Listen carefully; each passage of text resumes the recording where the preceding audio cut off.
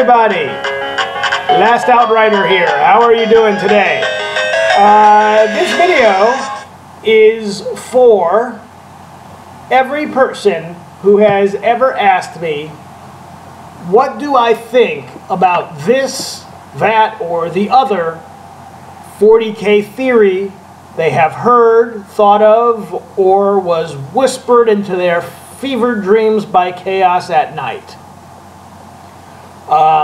The simple answer is, I believe almost all of them are completely and totally unfounded and wrong, and they are the products of people's personal imaginations and little more than that.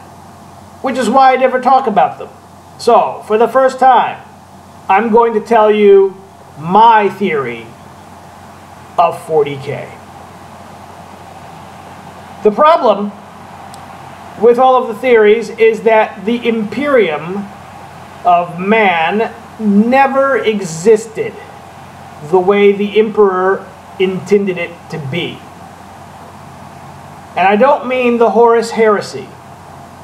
I mean the Emperor's plan for the Imperium was destroyed at the time that the Primarchs were stolen from the vault. Think about that. Let's look, now that we read the books and that we have more information on the Adeptus Custodes, we can really identify what the Emperor's original plan for the Imperium was. Basically, if the Primarchs had not disappeared, it can be reasonably concluded that the Emperor would have raised them and trained them. Okay, so what do you look like when you are raised and trained personally by the Emperor? The answer? The Adeptus Custodes. Why? Because they're all personally raised and trained by the Emperor. Therefore, all 20 Primarchs would have gone through the same conditioning and training as any Legio Custodes went through. They would have all essentially been like Constantine Valdor, the Captain General of the 10,000. This means that they would have all been 100% loyal to the Emperor and uncorruptible, just like any Custodes is now. Which also means that all of these different personalities that the Primarchs have would never have existed.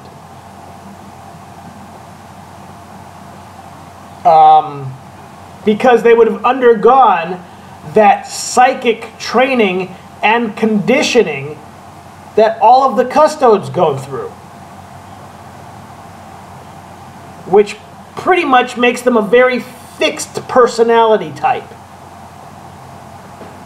Then, what would have happened is when the time for the Great Crusade came about, the Emperor would have stayed on Terra to finish his great work, which is the reclaiming and expansion of the webway for human use. After that webway is reclaimed for human use, the Emperor had a mechanism for sealing off the galaxy from the warp completely. The effect of which would have been the end of all psychic ability in the galaxy. So that would have been the end of the Eldar, for any theories involving them. One of the Custodes describes the Eldar as a species that is too arrogant to know it's dead. So how about all of the Space Marine chapters? Well, the Space Marine chapters are a product of the Primarchs being lost in the galaxy.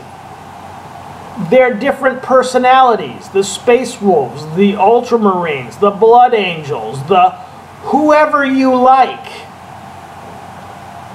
Those chapters would never have existed. As we know, the 20 original legions, led by the Emperor, had different names. But they basically all had the same combat doctrine, and they were all recruited from Terra, and would have been Terran Marines. So all of these different personalities and combat doctrines of the different chapters, they never would have existed. The 20 Primarchs would have led the 20 Terran Marine legions. You know, the Dusk Raiders would have been the Dusk Raiders. The Lunar Wolves would have stayed the Lunar Wolves, and they all would basically have been the same, and all of the personalities of the Primarchs would basically have been the same.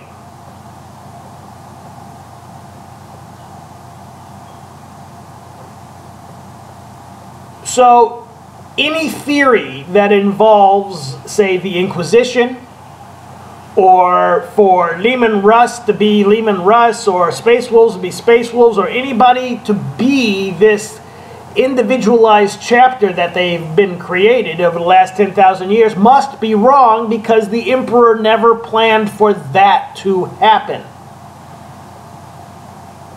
He just had to accept it as damage that was done to his Primarch. None of those chapters would have ever existed. The Horus Heresy then would never have happened.